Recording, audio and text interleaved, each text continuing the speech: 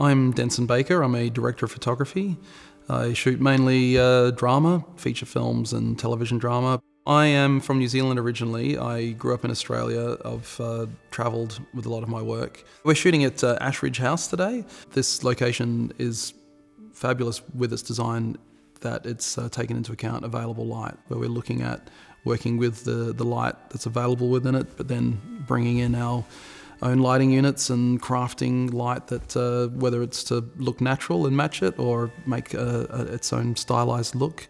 What Rotolight offers is a lot of variety of different ways of creating that colour and having that control, and I think that is the key thing to being a cinematographer. I mean, there's a lot of aspects, but one is consistency and control, and that's a control of an aesthetic across a whole production. We're going to shoot in the chapel that's here, which is a beautiful little chapel, and it's got very large and tall windows, but it has an interesting colour, this green and green-yellow tint to it. Wooden surfaces and a lot of reflection that is really lovely to work with. It's very moody, and I like the fact that we can control the light and get quite an atmospheric, moody look in there. So we're shooting on the Alexa LF. It's a large format camera, so it's a large sensor. We've got the Blackwing primes on there. I work a lot with filters too. Yeah, I've got my favourites. Today we're working with Tiffin's half black satin, although we'll often vary what degree of black satin, but that is one of my favourite filters to use. So here we are in the chapel. We've just finished our wide shot, which we shot purely with available light, but now we're coming in to do a close-up on Olivia, so we can now shape our light a little bit. We can introduce some Rotolight units and do something that's a little bit more beautified. And yeah, come on through. So this is our key light. We've set up a Titan X2. It's got a DOP choice Octa 5 on the front with magic cloth, and we've put the egg crate on the front so that the light doesn't just spray everywhere. And then just to soften it even more, to get that nice wrap around Olivia's face, we've used a China silk, which is very light diffusion but very beautiful quality of light. Because Olivia turns, what starts off as her backlight becomes her key light, and we've set up the Anova Pro 3 with the Smart Soft, and we've dialed it into 100% diffusion, so it's nice and soft. But then we've introduced the 250 half diffusion to soften it even more, so it's very, very flattering, very soft light that she turns. Because we didn't want to be another light source. The light is coming from the stained glass windows, and this is it's lighting her face, but it's not like it's a second sun.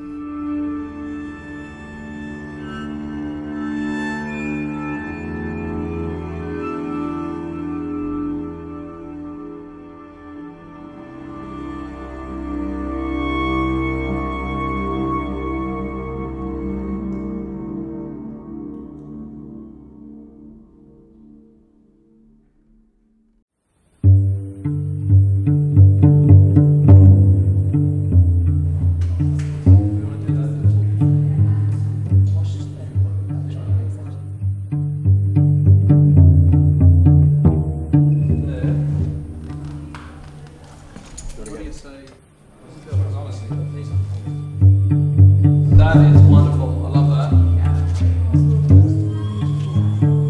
Appreciate it.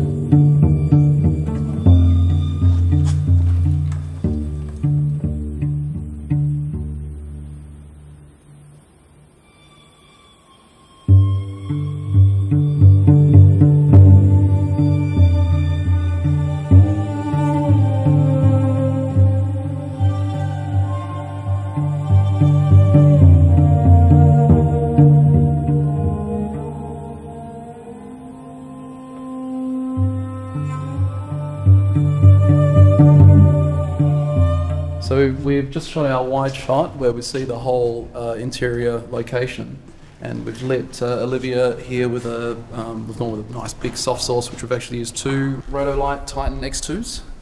One is through the Octadome, and the other one we've got bouncing off the wall, and that wall is giving a nice warmth to it as well. Because we've got daylight in here, and I wanted to get a mix of colour temperatures, we've got our quite blue daylight or skylight that's coming through the windows at the top. And by putting these lamps at 3200, which is the equivalent of tungsten, it's given it a really warm contrast. We've got a nice mix of tungsten and daylight look. To get a nice cool bit of fill on Olivia, we've bounced the Anova Pro 3 and with full diffusion on it, so it's nice and soft, bounced, so it's even softer, and we've gone quite blue with that. In fact, we went to 10,000, so it's quite a blue bit of highlight and very low level bit of fill. We did balance the camera. I believe I put it at 4,300 degrees Kelvin, so that way it's somewhere in between daylight, which is probably around the 6,000 degrees. And it's a bit closer to the tungsten, but it means that the tungsten's got a bit of warmth. And when I say tungsten, I mean the tungsten colour on the LED lamps.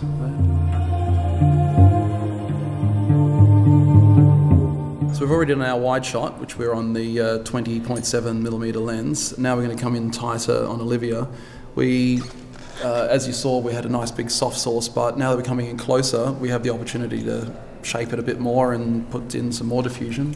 We're going to use some opal, which is one of my favourite diffusions for a close-up. We can walk that right into the edge of the frame, and that softens the light to a degree that you still get nice bit of contrast and you get some shape.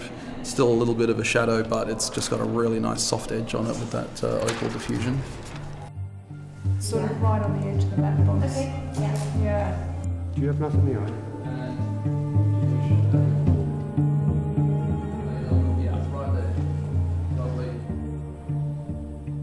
Very nice. How's that? Hey, Julian, can we try the Neo Pro 3 as an highlight? I like that. Yeah.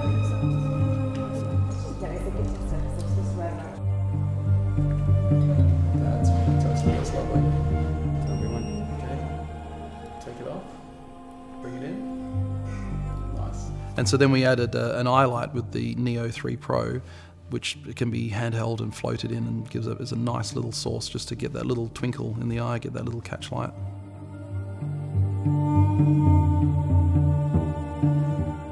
Yeah, so with the setups that we're doing here, I wanted it to be something which is inspired by the architecture within the location. But and I feel like my compositions are often led by architecture, looking at horizontal lines and windows and leading lines. But then obviously putting our cast into those frames and into the environment and finding interesting compositions that work within this location.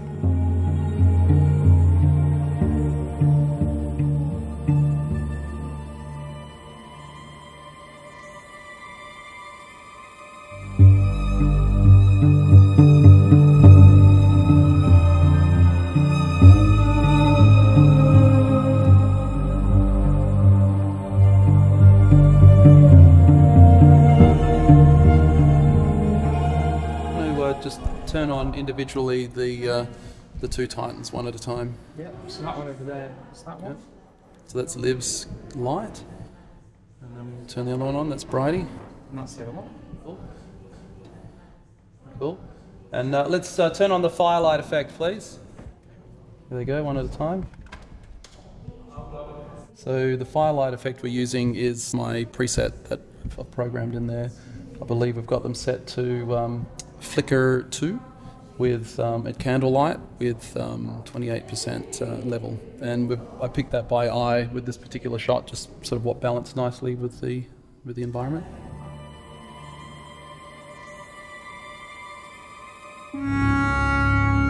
We're going to go out to the forest as well, which is really interesting, and we can do something quite moody out there, and we'll be working with the daylight, so that we're going to put the Anova Pro 3 to the test, where we can balance it to a similar colour of what's out there and find a level that works nicely with what's already outside in the exterior light and create a stylised look. I'm really excited about the Anova Pro 3. It's versatility, it's the amount of control that you can have with it, the fact that it's it's weatherproof and battery powered. It opens itself up to a lot of opportunities, and I think a lot of my contemporaries are going to find it exciting too.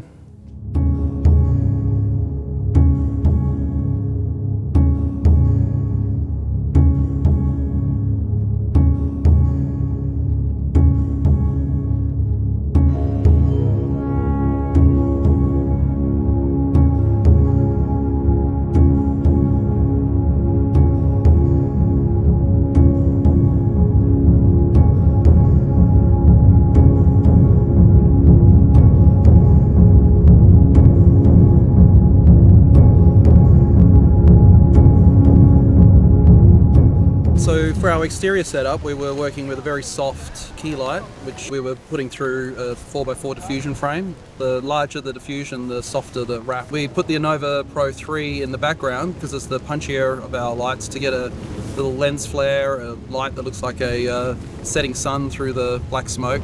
We used black smoke flares, which are very handy. They don't last for very long, but they have a beautiful effect. You get a nice, without needing to run a full hazer or a smoke machine, you get about 2 minutes of really nice black smoke floating through. And we were shooting off speed, 50 frames, so it's a little bit dreamy, and handheld at a nice floaty, dreamy quality to it as well. It was a perfect test for the IP65, the fact that it's raining, that it's still running perfectly obviously, and able to shoot in these weather conditions.